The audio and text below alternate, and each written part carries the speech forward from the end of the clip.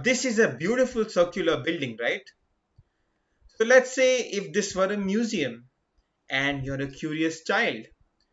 You decide to explore the entire museum and you start exploring from this point. You move along this circular path, and after hours of exploring all the section, after hours of amazement and wonder, you come back to this point. So the distance that you've traveled along the circular path of this building is what we call the circumference. It's the circumference of a circle. Now let me help you imagine that. So this is a photograph taken from the sky of the same museum that we have assumed. Now you see that if you are at point N and you're this O here, and you move along this path of the circle and then you come back exploring the entire museum, the distance that you've covered is what we call the circumference. You can see this here. It's more clear. I move along and I come back. Now, how do you measure this? I'm sure you're wondering that. I mean, scales would break. They won't curve, right? So let's see further.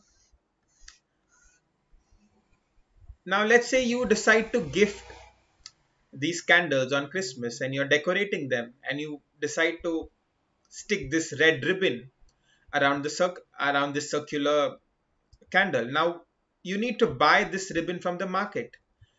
You need to find out the circumference of this circular shaped candle. So what you do is you take a thread and you wrap it around this entire candle and you cut it at this point. You place that thread here and you find out it's around 15 centimeters.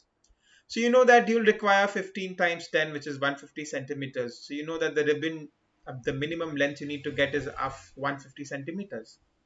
Now you see how the circumference measuring this distance around this circular shaped candle, the circumference, helped us in our day-to-day life.